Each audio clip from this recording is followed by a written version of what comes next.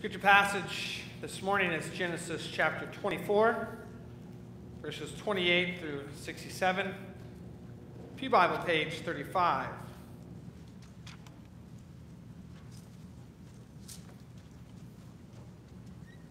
There we left off where Abraham's servant found Rebekah and gave thanks to the Lord for having brought him to this place and led him to the house of his master's relatives and to the very woman that Abraham sent him to retrieve a wife for his son Isaac. Here now the reading of God's holy, inspired, and infallible word.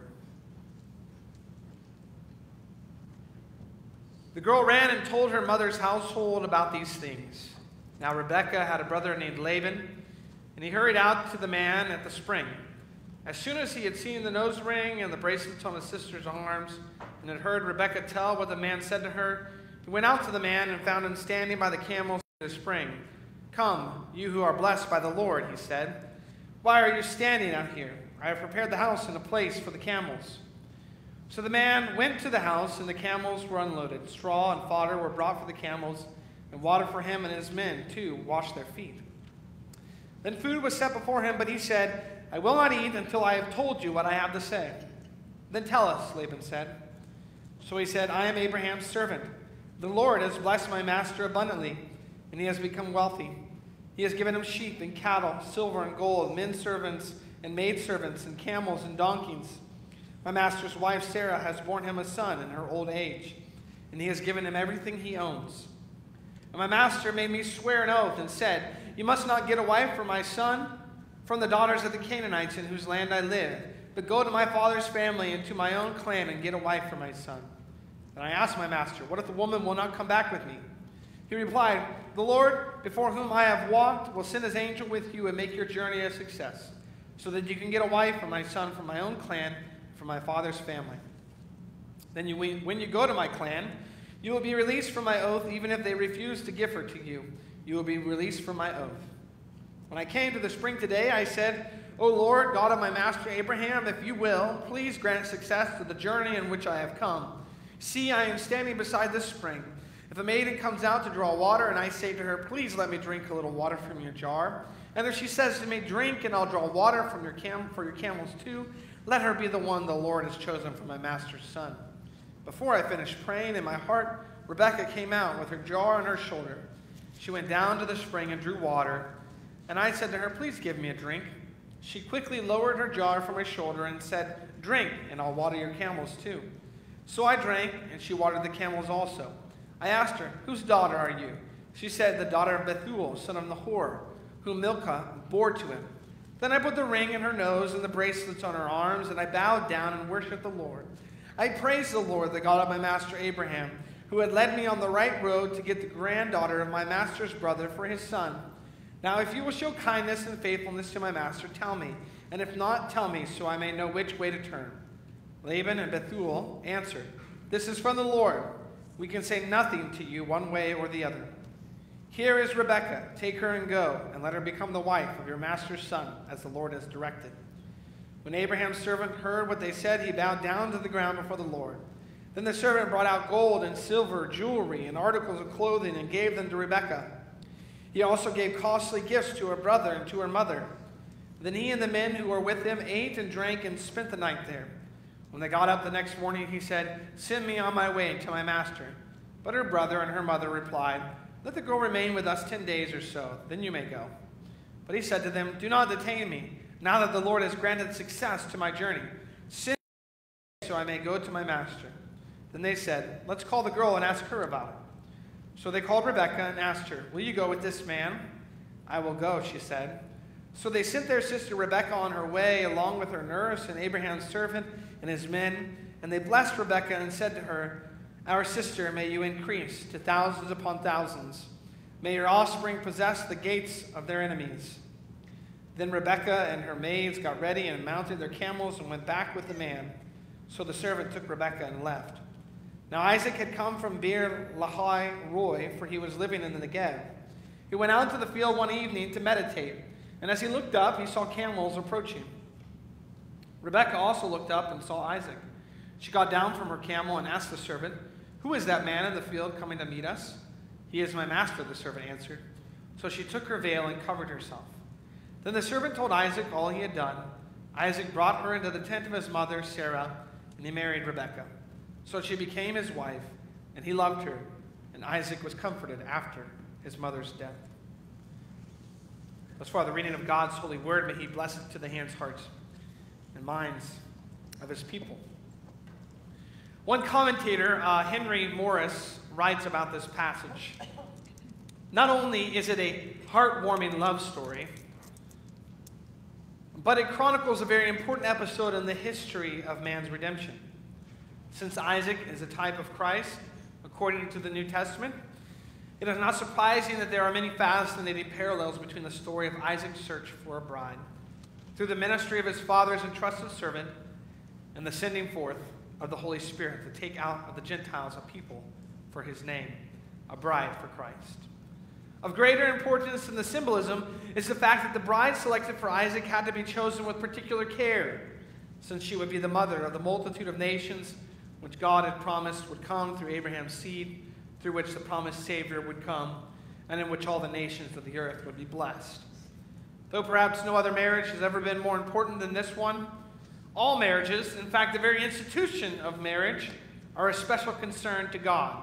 For this reason, Christian young people and their parents would do well to study carefully the principles guiding the preparations for this marriage as they contemplate their own. Now, maybe I don't necessarily agree with Morris on this being sort of a roadmap for how we should instruct people in Christian marriage. I don't know about you, but I don't know the last time a servant came up to a girl and shoved the nose ring in her ear or her nose and said, "Now you belong to my master's son."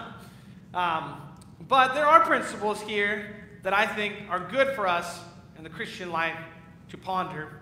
And not only the typology of Christ in this narrative that we talked a little bit about last Sunday, but also important elements that apply to the Christian life and how we live it. The funny thing is, one of the commentaries that I was looking at as I was preparing for this sermon pretty much said you shouldn't block this sermon up or this text into multiple sermons. You should just preach it as one sermon. So, I didn't take that advice. Let's move forward. Our theme this morning is much like the theme from last Sunday, because we're in the same passage. And God's faithfulness is seen in the provision he makes for his people. It just happens to be that in this particular passage, that provision is in the form of a wife for the promised seed. We have 4 points this morning. The first is a welcome and a hunger strike, verse 28 through 33. The second is a retelling of the story, verse 34 through 49. The third point is a woman with the heart of Abraham, verse 50 through 61. And the fourth is a love at first sight, verse 62 to 67. So let's start with that first point. Verses 28 through 33 basically tell us that after this happened, after this encounter that Abraham's servant had with Rebekah by the well, that Rebekah went home and she told her family about this. She went and told her mother's household about these things. And then we're introduced to a new character that we're going to learn more about later in Genesis. Laban. It's the brother of Rebekah. He hurried out to the man of the spring. As soon as he'd seen the nose ring and the bracelets on his sister's arm, heard Rebekah tell what the man said to her, he went out, found the man, and he said, "Why don't you come into the household?" So this is a welcome. This is a typical ancient Near Eastern welcome.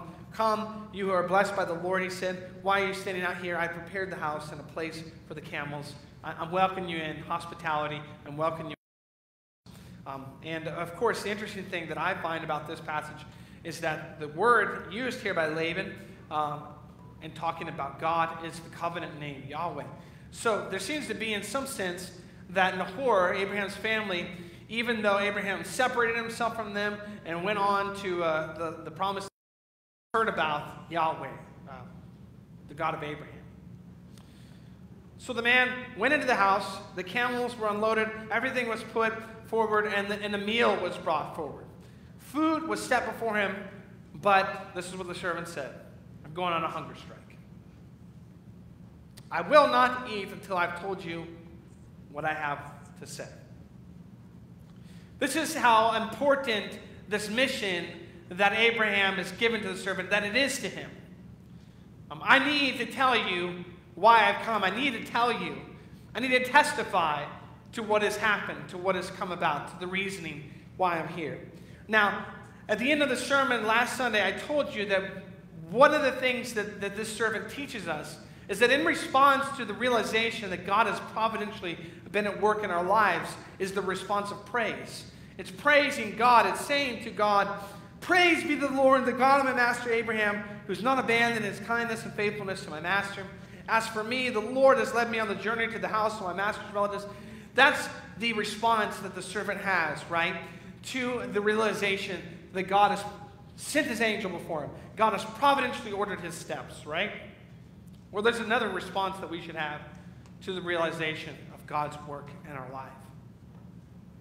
And that is to testify of it. That is to say that one of the purest forms of praise that we can have as Christian people who have been saved by God, who have been given grace by God in Jesus Christ our Lord, is to not only praise God about it, but praise God to others.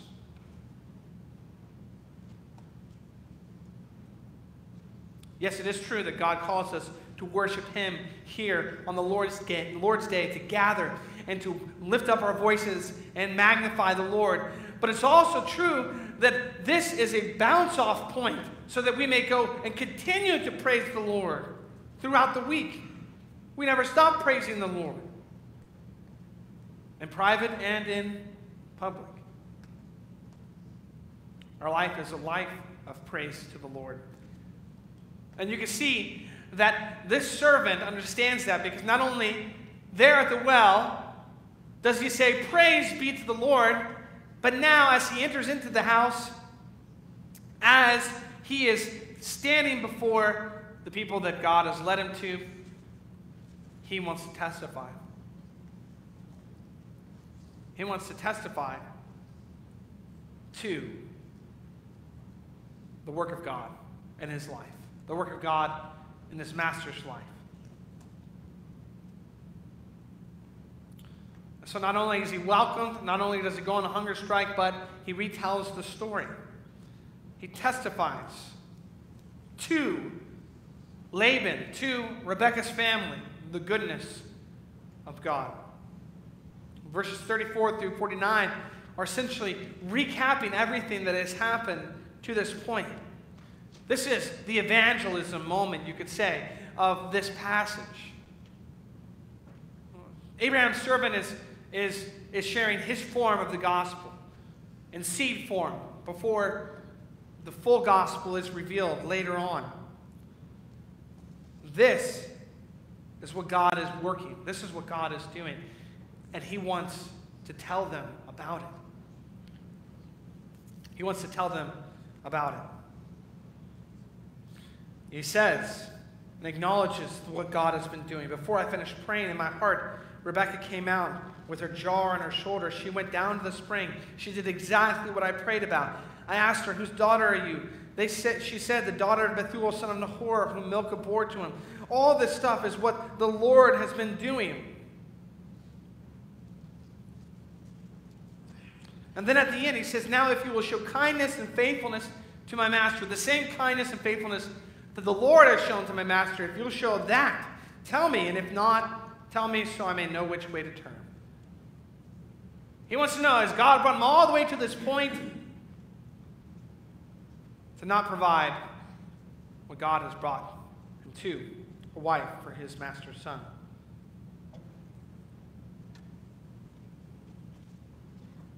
In verse 50, we see the household of Rebekah's response to this testimony, to this sharing of the good news, sharing of the work of God in their life. Laban and Bethuel answered, this is from the Lord. We can say nothing to you one way or the other. Here is Rebekah, take her and go, and let her become the wife of your master's son, as the Lord has directed. This is the proper response. When we hear of the work that God is doing, when we're in prayer about what God is doing, are we in prayer about what God is doing, how God is working and moving in our lives, in the lives of others? Are we spiritually aware of these things? Are we questioning and wondering, how is God's Spirit at work in my life? How is God's Spirit at work in the lives of those that I love and are around me? How is God's Spirit at work in the lives of those I work with? How is God's Spirit at work in this church and what He's calling us to do?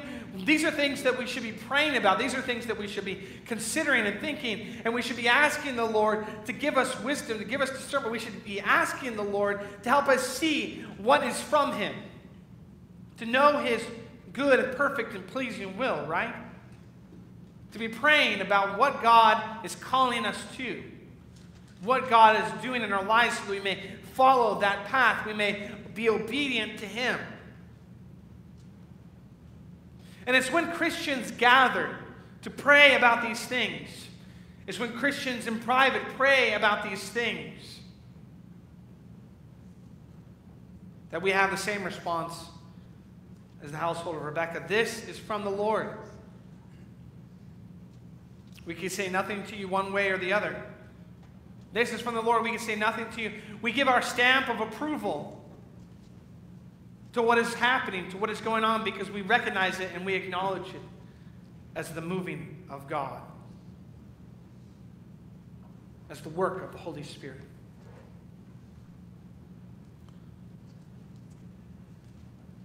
This is what we're called to do.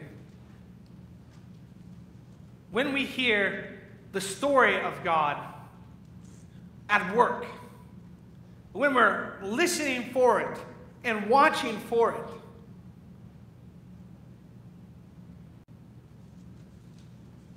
then we can say, this is from the Lord.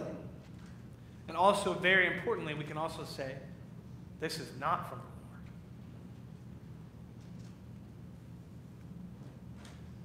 This is not some sort of emotional thing that I'm speaking of.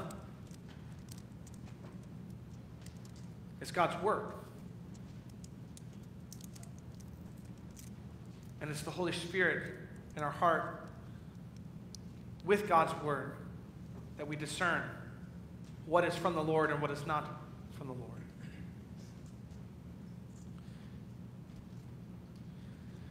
So God's faithfulness is seen in the provision He makes for His people.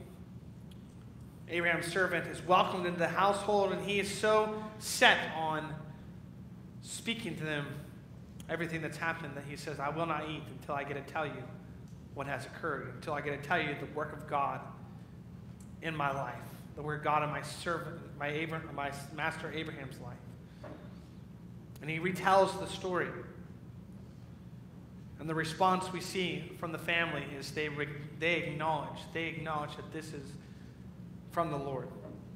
And so they say, here's Rebekah, take her and go. Let her become the wife of your master's son as the Lord has directed. So the servant has been able to say what he wanted to say. The family has responded and said, yes, this is from the Lord, go ahead. And then when Abraham's servant heard what they said, he bowed down to the ground before the Lord. This is an answer to his prayers. This is the fulfillment of what the Lord was leading him to. And we see here that the servant brought out gold and silver jewelry and articles of clothing. He gave them to Rebekah. He also gave costly gifts to her brother and to her mother. This is what we call a dowry. This is not something that we do anymore. In fact, I would like to think that my commentator, Henry Morris, might want to rethink, okay, so how much gold and silver jewelry and articles of clothing and costly gifts do I need to give to the family of my son's soon-to-be bride? Usually how we break those things down is like, we'll pay for the reception, right?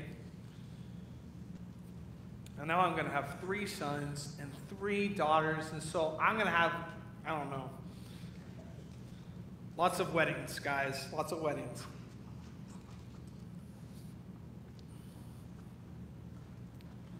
But if we look at this moment typologically, what I find interesting about this moment in the story, when Abraham's servant brings forth gold and silver, articles of clothing, and gives them to Rebekah, all these costly gifts to her brother and to her mother. If we understand that Rebekah is us in this image, right? That Rebekah is not of the people of God. She's a Gentile like us. I mean, she's brought into the people of God through marriage, right? If we understand that Abraham's servant is the Holy Spirit who does the work of his master, who goes and who brings to his master a bride by purchasing her, purifying her. So what we have here is a picture of a bride being purchased by gold and silver and costly gifts. And the amount of gold and silver could have been millions and millions. The costly gifts given to the mother and the brother could have been of immense value, because the point that the servant is trying to make is, look how much God has blessed Abraham. There should be no worry that your daughter, Rebekah, will not be taken care of, right? None of that can compare to the price Christ paid. His precious blood is so much greater in cost than silver and gold, clothing, costly gifts. He has purchased us with his very life.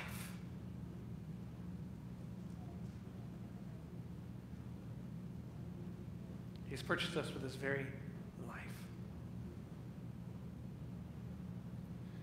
We are called to give ourselves to one who's already given himself for us.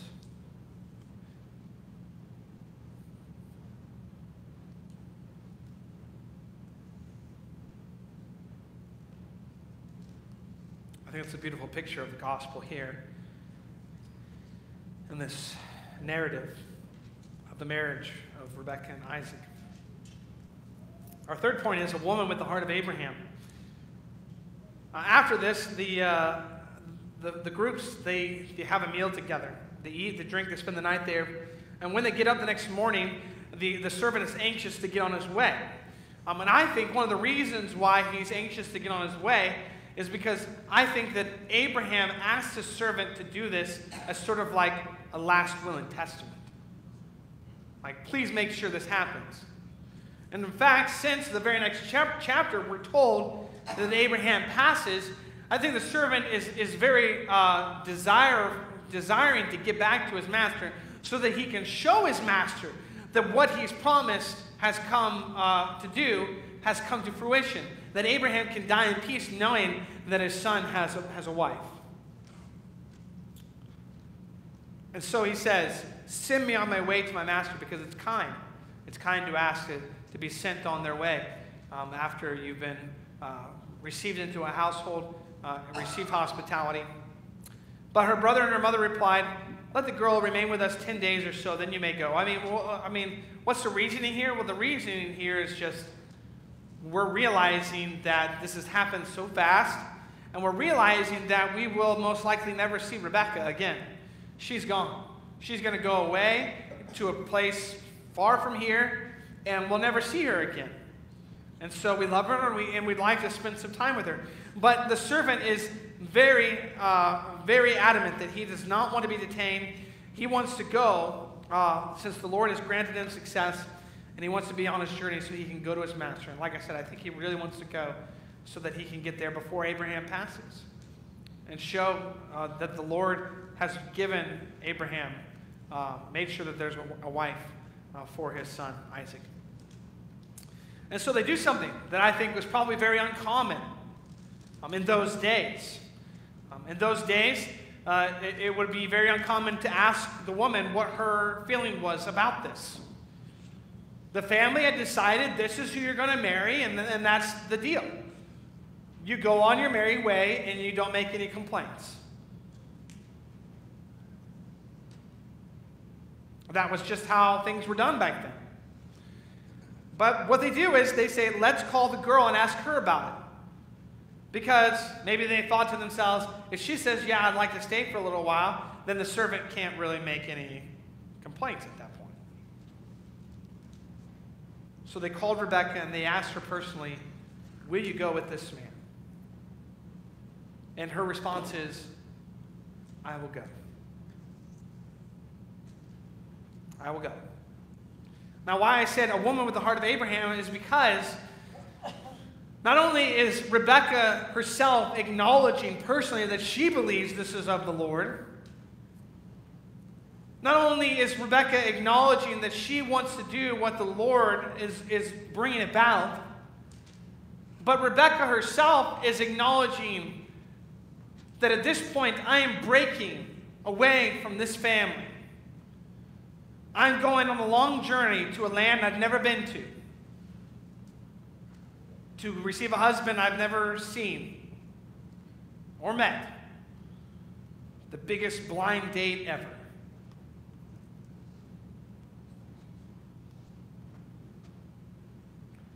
But she desires to do so. This is Rebekah's Abraham moment. God calls to Abraham, separate yourself from your family, come this way, I promise you all these blessings, right? And Abraham does so. Rebekah is being said, do you want to go with this man? Do you want to go and join in with this family? And she says, I will go. I will go. So they sent their sister Rebekah on her way, along with her nurse and Abraham's servant and his men.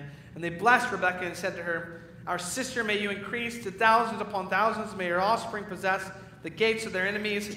I think this is probably just a very generic ancient Near Eastern blessing upon someone who leaves the family to go and to be married to another person.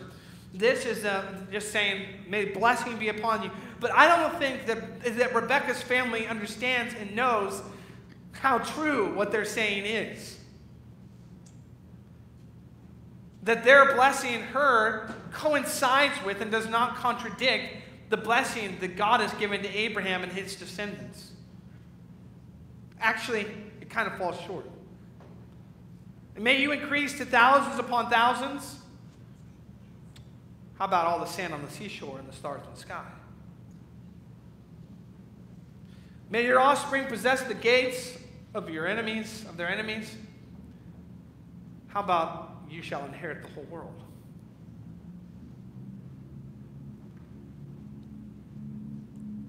But they sent her on her merry way. Rebekah and her maids got ready, mounted their camels, and went back with the man. So the servant took Rebekah and left. They're on their journey. She's not turning back. She is walking by faith now. She is acknowledging that this is the Lord's doing. And she is broken away, in a very real sense, from the seed of the serpent to be the seed of the woman. May we all have the same heart that Rebekah had. May we all be willing to look at this world and its empty promises. May we all be able to look at what this world has to offer as temporary, as a broken cistern, and we may be able to turn from its promises to break from our relationship to sin and our relationship to Satan and the ways of this world and say, I will go. I will go. I will be married to Christ. I will forsake this world for a world to come. I'll no longer be a slave to sin. I'll be a slave to Christ.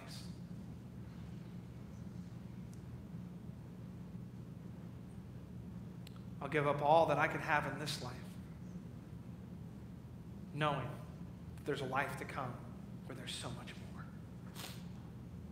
May we have the same heart that she had. This brings us to the end of our story. We zoom back to where Isaac is. We hear where he's been living. We see that one night he goes out to the field to meditate. And he looks up and he sees the camels approaching. He's probably going like this. Man, I hope she's pretty. She's probably thinking the same thing. I hope he's not ugly. Rebecca looks up, sees Isaac. She got down. She asked the servant, "Who is this?" And he says, "It's my master." So she goes and she veils herself, which is what all women do before they're married. In this world, this culture, it's an expression of modesty. She covers herself. And the servant comes and gives a report to Isaac about all that he had done. This is a precursor. It helps us to see that the management of the family and the household is transitioning from Abraham to Isaac. Isaac is now the man of the household. Isaac is now taking the place of Abraham. And what we're told here is probably the very most succinct way that you can express a marriage in these days. Which, you know, a marriage probably happened like weeks at a time, like a celebration, and all kinds of things like that. We'll learn more about it when Jacob goes to be with Laban, and there's this whole thing that happens there. We're told this. Isaac brought her into the tent of his mother, Sarah, and he married Rebekah. And so we're seeing here, too, a passing of the baton. Rebekah is the new Sarah, the matriarch of the faith. So she became his wife, and he loved her. And Isaac was comforted after his mother's death. I love these words because I think to myself how simple and meaningful words like this are in the Bible. Sometimes we look at the scriptures and we think it has to be these big, huge, supernatural things and realities. You know, sometimes we look at the Bible and we think to ourselves, wow, there was a moment in the Bible when God stopped the sun so that Joshua could defeat the armies. We look at the Bible and sometimes we're like, wow, there's this one moment in the Bible where these three men were thrown into a fiery furnace and they didn't burn up because there was a fourth person in there. And we look at the Bible and we say, wow, look at this moment in Egypt when there's all these plagues and all these things that happened. The sun was darkened. The firstborn was killed. There were locusts. You see all these big things, right? And we think God is a God of big things like this. And He is. But God is also the God of comforting people who've lost their mother.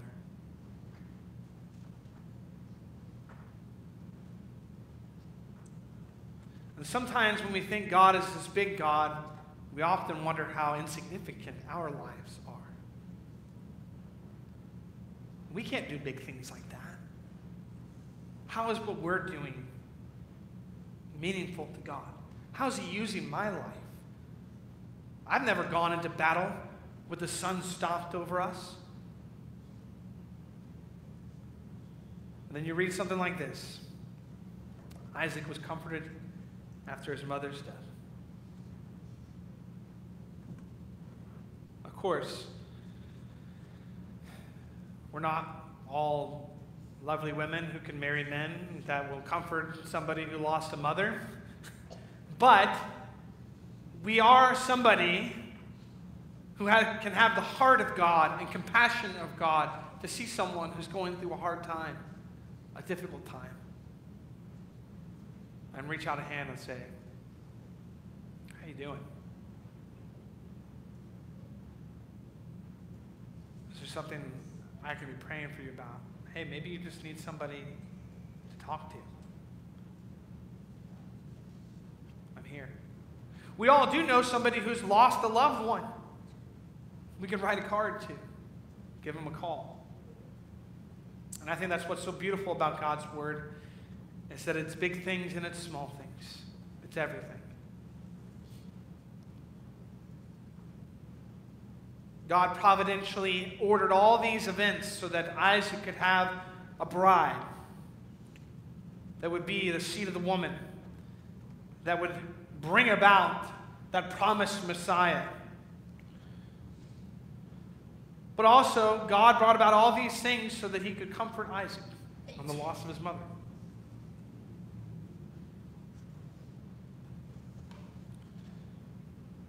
My prayer to us is that we would see God's faithfulness and the provision he makes for us as people. Maybe in great events that have occurred in our lives that have brought us to the place we are right now, but maybe also in the little things that remind us that God cares for us, comforts us in times of need. And especially as we turn in our worship service from the Word to the sacrament, we would be reminded always of God's ultimate faithfulness to us and his provision for us and the salvation that we have in Jesus Christ. That we are the bride that have been purchased, not by gold and silver and costly gifts, but by the most costly gift, the blood of Jesus Christ, dying on the cross, 3 days later raised from the dead, and is seated now at the right hand of God and has poured out the Holy Spirit upon us. Right now we await that great day that is in our future, the wedding supper of the Lamb.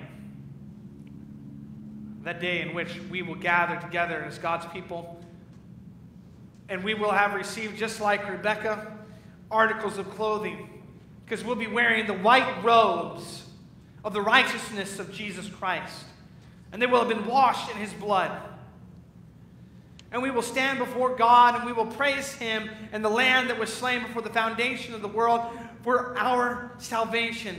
And we will praise God that we get to spend forever in the new heavens and the new earth with God and with Christ in perfect communion and union with him.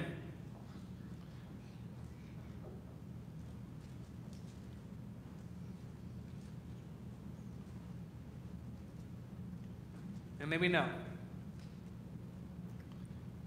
God's faithfulness for us and the provision he makes for his people in his Son, Jesus Christ. Amen. Will you pray with me? Heavenly Father, thank you. And that you did not forsake us, but you have made us the bride of Christ. May we, Heavenly Father, not only praise you for your providence in our lives, but may we praise you to others. May we testify and give testimonies of your faithfulness to us in our lives. May we, Heavenly Father, be reminded and never forget that we were purchased not by precious jewels and gold and silver, but by the precious blood of Jesus Christ, our Savior. May we, Heavenly Father, forsake the world and have the heart of Abraham just like Rebekah and go with Christ, our groom. Receive with him all his inheritance, this world and everything that's in it. And may we, Heavenly Father, know that you are a God of big things and small things. In Jesus' name we pray. Amen. Will you sing with me Psalter Hymnal 422, verses 1 through 4?